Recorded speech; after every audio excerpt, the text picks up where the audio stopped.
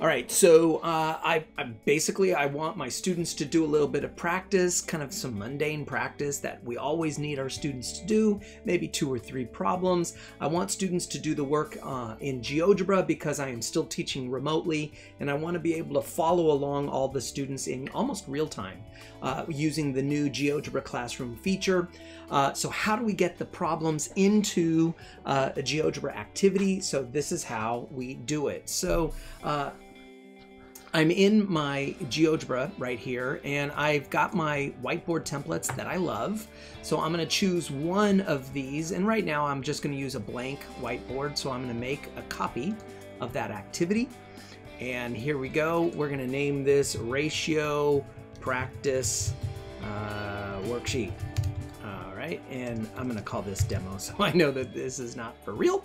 All right, and then so what I'm going to do, I'm going to insert into each of these canvases the problem that I want students to work on. The reason I need to put it here is if I insert the problem here, basically I want to grab a screenshot, let's say. I can't insert the image unless it's actually an image out there on the internet. So I'm not really going to use this portion to indicate what the problem is. I'm going to insert the problem itself in the canvas itself. So here's my sample worksheet, and let's say I want to do this first problem. So I'm going to do a screenshot of that problem. I'll do the screenshot of this problem, and then I'll do a screenshot of this problem. So you'll notice those 3 screenshots are showing up over here on my dashboard. On my desktop. And so what I'm going to do is I'm going to name each of those screenshots. Let's name this first one 001. I'll name the second one 002, and I'll name the third one 003, and that's going to so that it shows up at the top of my list when I'm ready for it. So I'm going to go back into my GeoGebra, and remember this is the copy of the worksheet that I created. I don't need it to say insert problem here, so I might as well just kind of delete that part. But I do like the idea of it being labeled as problem 1. So unfortunately, look at that, I just learned something. You can't have it blank. So there it is, problem 1. Now I want to insert the problem into this canvas. So what I'm going to do is I'm going to click the pencil, and then I'm going to go down here and I'm going to edit this applet. And I'm going to edit it by adding the image. So I'm going to click the image button, choose file. There is problem 1 at the top, and I'm going to click OK. And there you go.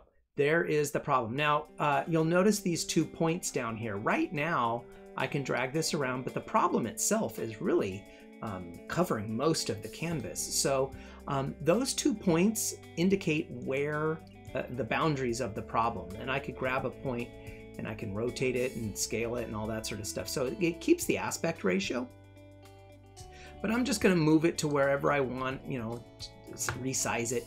Now, if I don't want students to resize this image, all I have to do is right click on each of these points, and that's going to hide the points. All right. And in which case now the students can move the image, but they will not be able to resize it.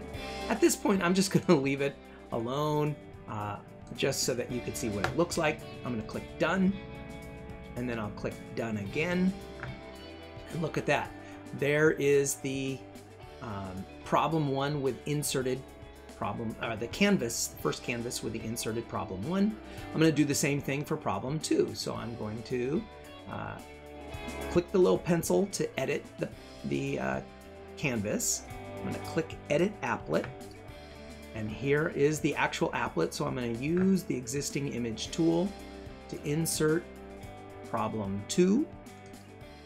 I'm going to click on that point and use my arrow key to resize as needed. Technically I don't really need to, because students can use their scroll on their or they can use the zoom buttons. They can use the scroll on their mouse, or they can use the zoom keys up here to resize it themselves. But I'm going to do that, and then I'm going to click done, and then I'm going to click done again, and there we have problem 1. Now we have problem 2, and then let's do it one last time. So remember, problem, the way you edit your problem is you're going to edit the canvas by clicking the pencil. You're going to scroll down to edit the applet.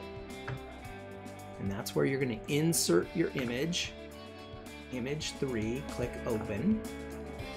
And then you've got your resulting image, but you can click on any of these 2 points to resize it, and then you can move it around and click done, and then click done again, and then I can hit save and close, and now it's going to think. And now that it's saved, I can go to my profile, and there is the problems that I want my students to practice. They have this beautiful canvas that they can write directly on. That's the beauty of GeoGebra. And then all I need to do at this point is I need to just create the class. Way up in the upper right hand corner, I'm just going to create that class. And then way over here, way in the upper right hand corner, I don't know why my face is suddenly popping up. That's awesome. Click create the class. So now this is where the students will then have access to it, and they can write on it. All their names start to show up. I share the link, and I get that point. So that part is beautiful. The cool thing here that I wanted us to learn is that you can, oopsies, that's not the one I wanted. The original activity, not the class, but the original. And that's why I name it, because I don't always pay attention to the label activity and class, so I literally name it class. It kind of helps me. So in the activity worksheet, all you have to do, remember, is you're going to edit that activity. Once you've made a copy of your template, click your pencil, go down here to edit, and that is where you use the image tool to insert your image.